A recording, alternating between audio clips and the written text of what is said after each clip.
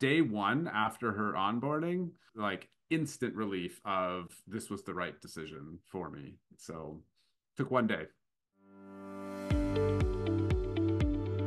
I'm Jeff Campbell, the founder and CEO of Motrain. We're a SaaS product and we help customer education professionals increase customer acquisition, loyalty, and advocacy through incentivized learning. I think the biggest thing was there's a ceiling of growth for your company when you are, as the founder, spending way too much time on like things that needed to be done, but they're not moving the business forward in a meaningful way. And so I started to look for help. How do I take some of these things off my plate that either are slowing me down or I do not particularly enjoy spending my time on?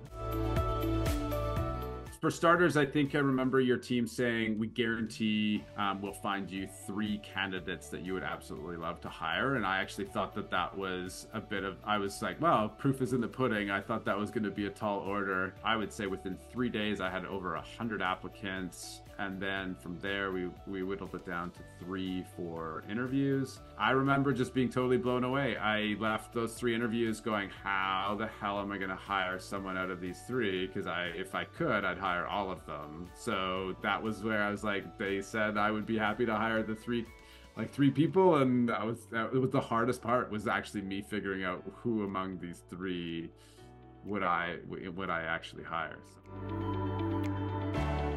I held off for probably, I would say, a year, knowing that I wanted help and wanted an executive assistant. And so far, I mean, she's just knocking it out of the park.